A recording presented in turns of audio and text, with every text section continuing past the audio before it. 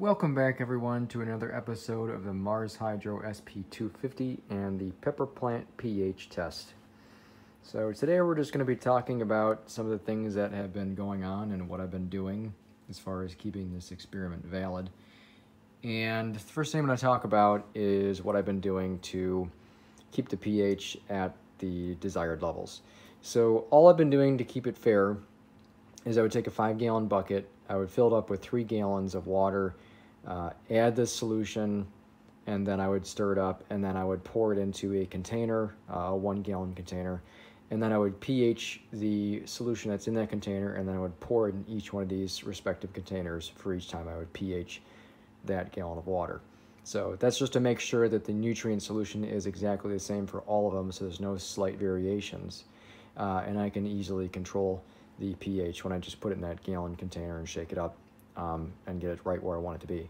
So for once a week, what I've been doing is actually changing out the solution that's in each one of these. And each one of these containers holds about a gallon of water, but you can't fill it up all the way to the full gallon because obviously the water has to be below the net pots so the roots aren't completely submerged. This is the Kratky method.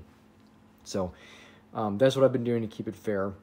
And you can see the plants have actually grown quite a bit since my last episode, and they're actually growing pretty quickly. I'm actually pretty surprised. But as far as how the rate at which they're growing, and the reason why I'm saying this is because they're already starting to flower.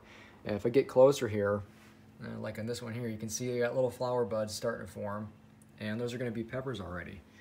And all of these plants right now are fairly close in size.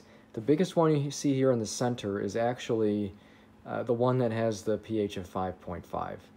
The plant over here, this is the neutral pH, so 6.5, and the plant over on the right is the one that has the high pH of 7.5. And it's kind of odd though, actually, because if you look at the neutral pH, well, it's not really neutral, but without adding pH up or pH down to the solution, that's what I'm calling neutral. So the solution just as it is at 6.5. That's actually the same size as the plant over on the one, or in the container, that's the one that's 7.5. So right here in the middle, you can see the lower pH is actually growing better. It's not, I wouldn't say that it's growing quicker. I've been watching these. I wouldn't say it's been growing faster at all. It's just growing larger. And as far as the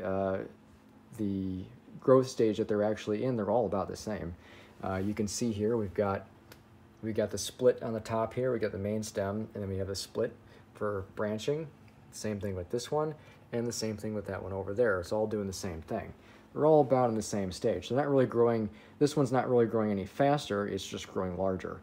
So I also actually just increased the voltage of the light, or I should say the wattage. I've actually increased it to about 170 watts now. And this light here does have very even light output across the whole tops. The only difference is in light output as far as intensity goes is right in the center. If you look right in the center of the light, you see there's this gap here, and that's not necessarily a bad thing. It's actually pretty good. It's so that you don't get a hot spot right in the middle. And you can't have a perfect light. Not every single part of every single light's going to be perfectly even. It's just never going to happen. It's not the nature of how light works.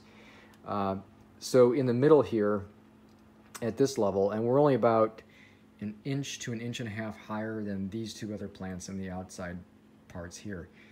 This one here, being slightly taller, is actually receiving about the same light measured with my quantum power meter as these two plants. So the reason why this is getting a little bit less is simply because it has this gap in the center. So I actually moved this plant, I rotated it to the center because it works out better here so that it's getting the same light as these two other plants. It wouldn't be a fair experiment if one of these plants was receiving more light than the other.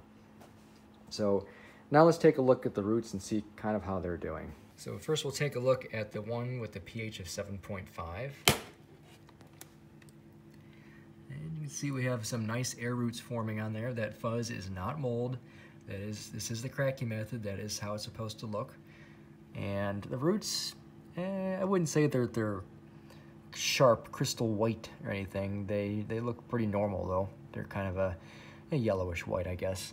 And on top of the solution, there's a little bit of crustiness going on, and that's pretty normal since it is a higher pH. That means there is minerals coming out of solution.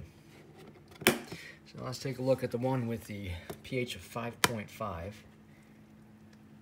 And this one here, the roots look about the same.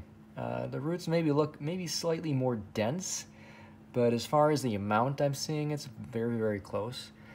And there is hardly any crusties on the water on that one. We'll take a look over here at the pH of 6.5. And this one here, about the same. The roots are very similar to the others. This one seems to have maybe a little more air roots, but I'm not going to attribute that to pH at all. That's just how it's growing. And nothing in that water either. Again, we are slightly acidic. So I think that is about it for this episode. I just thought it was interesting to talk about a couple things here and kind of show what's been going on. Like I said in the past videos, I'm not going to be doing videos every single week. I kind of want to grow things out, wait till things advance, and so there's something else to actually talk about and show. Because if I did it every week, it would really, there wouldn't be much to talk about. So, thanks for watching, and we'll see you in the next episode.